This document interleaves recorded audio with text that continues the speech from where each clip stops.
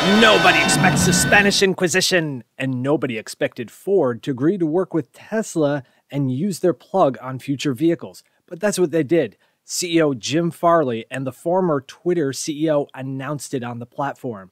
Late last year, Tesla made specs available and invited other OEMs to use their plug, now called NACS for North America Charging Standard.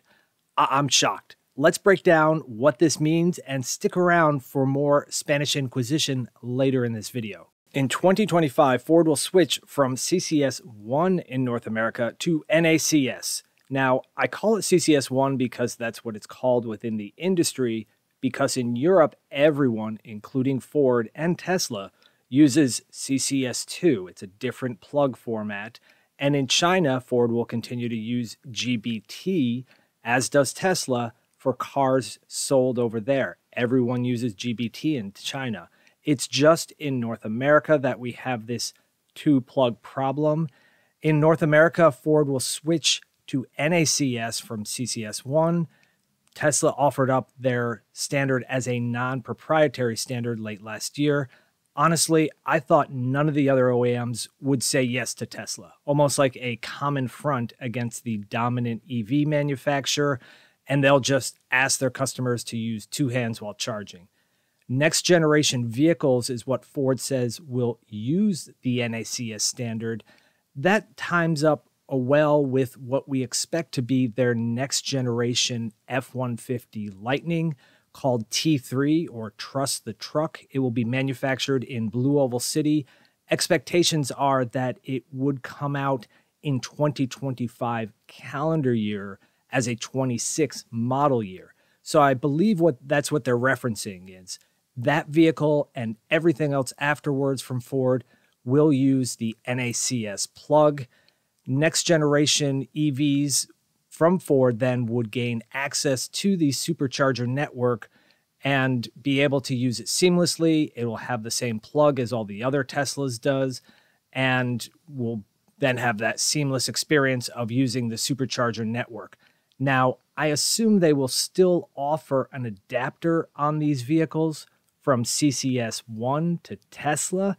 They already exist today, and Ford would be silly not to offer a version of it themselves for people who maybe just in their driving come across a CCS connector, but they have a different plug. For current Ford battery electric vehicles with that CCS connector, you'll be able to buy an adapter next spring to allow access to the Tesla Supercharger network. That was the second part of the announcement, so you don't have to wait for next generation Fords to be able to use the Tesla Supercharger network.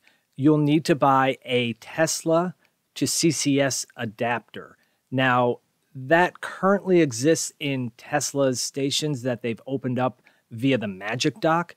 That's something, if you recall recently, Tesla's beginning to start opening up some of its supercharger network to non-Tesla vehicles. And to do so, they have this, what's called a Magic Dock, where you can pull out and select the CCS connector from the Tesla supercharger to put into a non-Tesla vehicle. Essentially, that's what you're going to have to buy. It's not clear if you're going to buy it from Ford, I assume so, or Tesla. Are the two working on manufacturing that? Whatever the case, that's what you'll have to buy. Speaking of adapters, there is already a CCS to Tesla adapter, kind of the opposite what I'm talking about here. That would come in handy if you have a Tesla vehicle today and you want to use the CCS network. There's also a J1772 to Tesla adapter, which is kind of the AC level 1 or level 2 charging version of that same adapter. The Blue Oval network is what Ford has designed out to work in their in-vehicle HMI and in the Ford Pass app. That's a collection of roaming agreements they have with charging providers. Currently, they say they have 84,000 chargers in North America available to Ford customers. So through the app or through the touchscreen in their vehicle, about 10,000 of those are DC fast chargers. With this announcement, come spring of next year, Ford owners will have the option to buy that adapter, and then they can have access to an additional 12,000 Tesla Superchargers located throughout the country. Those are the two big takeaways from this announcement of Ford with Tesla, but let's go a little bit deeper.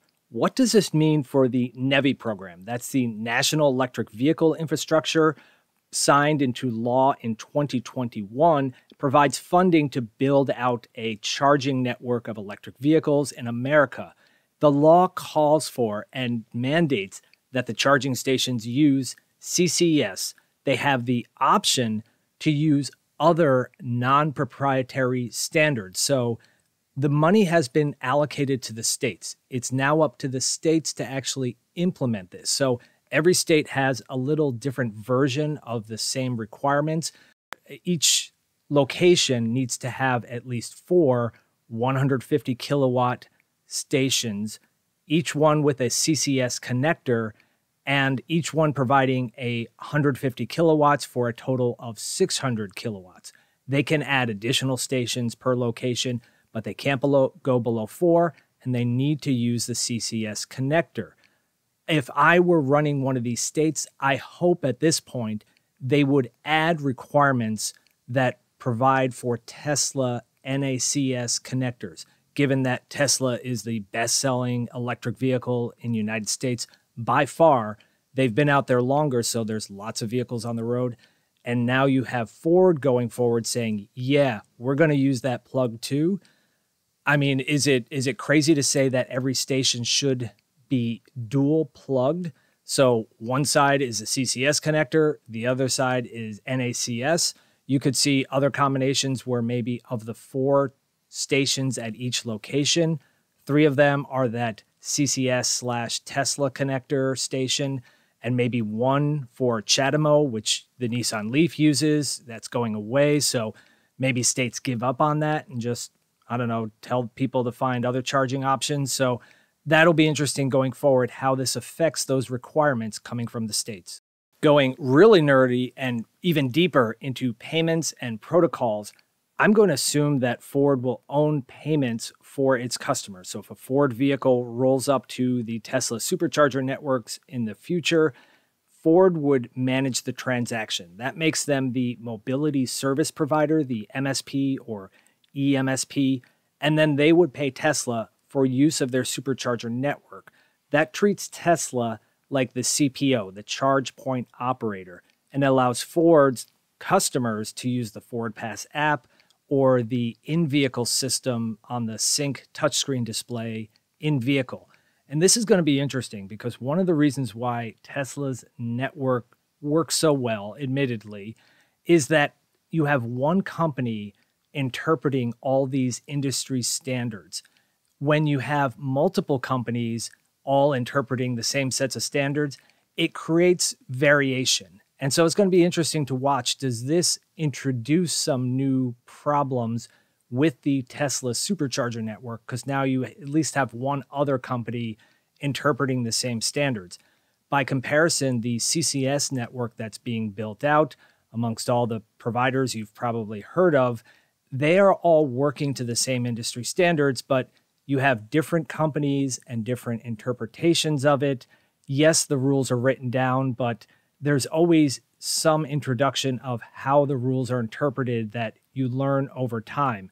It's worth noting that Ford CEO Jim Farley, I almost called him Chris Farley there, but no, Jim Farley, said that this will not obsolete their current charging hardware. So let's take a look at that. For home charging, Ford offers Ford Connected Charging.